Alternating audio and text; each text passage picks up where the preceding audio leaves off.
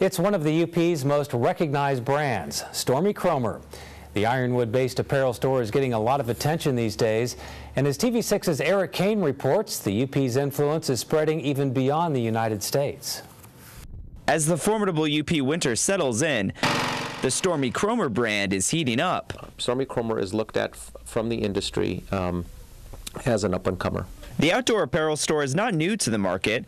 The all-American handcrafted brand has been around since 1903. But when Jacquard Fabric Products took ownership in 2001, the company revamped its product line. 80% of the company's sales come from their Stormy Kromer hats, which have become trendier over the years and have given the brand national, even international attention. When we bought Stormy Kromer, really all they made was a black and red hat.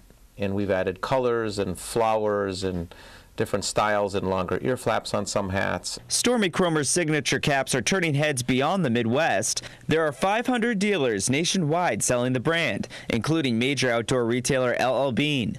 It just amazes me. I have been with the company for almost 10 years, so I've really got a chance to see the Kromer line grow. The company has posted a 40% increase in sales over the last year, in part because of their expanding influence overseas. Stormy Kromer has expanded into the UK, Japan, Russia, and recently picked up online sales in China. And growing success abroad can translate into economic growth at home. People are turning back to wanting things that are made in America. The company currently employs 40 workers, and they hope to add upon that as their brand expands. Eric Kane, TV6 News, Ironwood.